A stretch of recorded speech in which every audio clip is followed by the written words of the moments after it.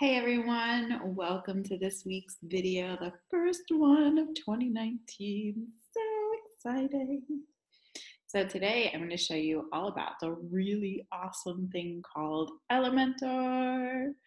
And what this is, it's a drag and drop editor that gives you the functionality of something like Divi or something like Lead Pages. It's especially amazing if you're coming from a Wix or a Weebly or even a Squarespace site, because it has that kind of feel, but a lot more functionality and control over your design and what you can do.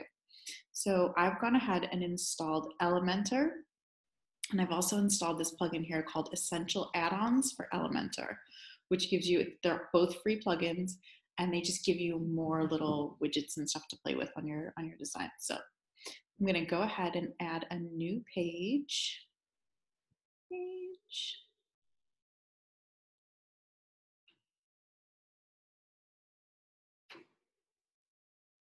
And I'm going to give my page a little title. Playing around. And then I'm going to hit Edit with Elementor. And this is going to open up this new screen for us.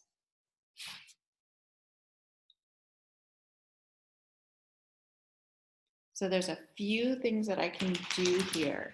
I can create a page with the sidebar. I can create it a full width page, or I can create a page that is just completely blank that I can use for a landing page. And the way to do that is to go into Settings and Page Layout. So I can go Elementor full width, so it still has the menu up top, and the footer as well, or I can go Elementor Canvas and create a lovely little landing page for myself. Now they have templates already ready to go if I want to use those, and you have two different options for that. So I'm going to show you first the page templates. So any of these that say Pro, obviously you need the upgraded option for that. That's completely up to you if you want to upgrade. There are a lot of benefits to upgrading, but it's not required. There's a lot you can do even without the upgrade.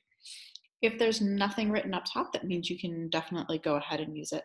And what this does is, for example, it inserts this page with all of this already in there. So there's nothing for you to do. Like the design's already done. You just click insert in one button and it's done. Takes a minute though, especially when you have buy internet. The joys of living in Southern Italy. But once it pulls everything in, you'll see it's all ready to go.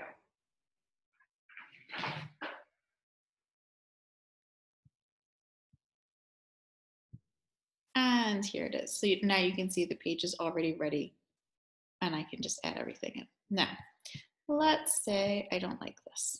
If I want to get rid of these blocks, all I have to do is delete them with this little button here. There's a little X, and I can get rid of them. All of them are gone. Almost all of them are gone. All of them are still going. Now they're all gone. Okay. So what I also like to use in Elementor, and this is especially beneficial when I'm doing designs, is called blocks. Now what these are they're different sections. So what I can do is I can have an FAQ section. I can have a nice header section up top. Right here, this is a great one for a header up top. Amazing for a landing page, for a home page. Really any kind of page you want to have in this nice little header up top that tells them what's going on. And then I can add more blocks. Ooh, that's what I want. I can add a little about area. And if I want to keep going, I can add some lovely features.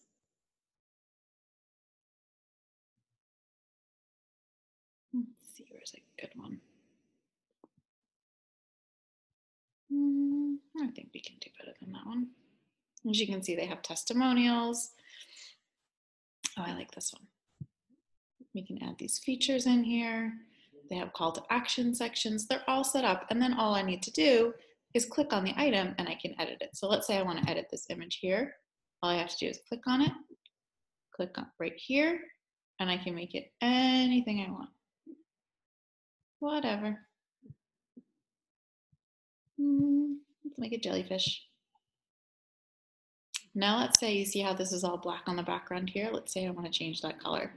What I want to do is actually change the background of the section. So I just click these little dots right here, and I click style, and I can change the color. Now we can make it green. Wasn't that fun? Now this goes the same for any of your text elements. So all I need to do is go into style, go into typography. I can change the font. They have all the Google fonts here. So I can pretty much make it any font I want.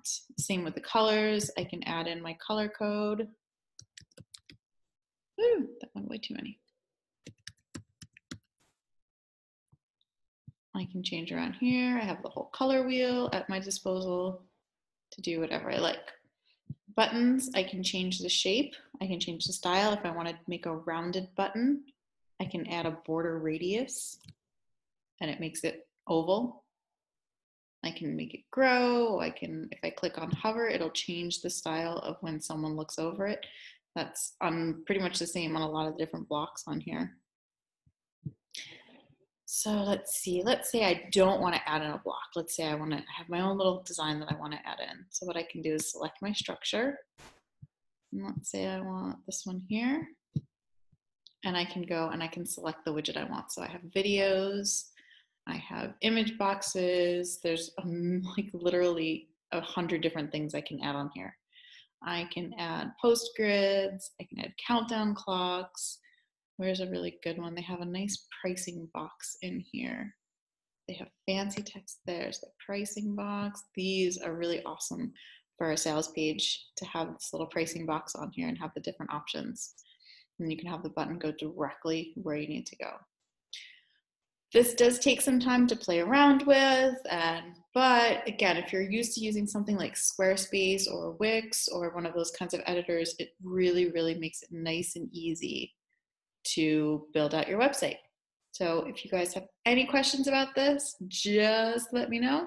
I hope this helps you in your landing page and sales page and web design functions of all kind. I'll see you soon. Bye.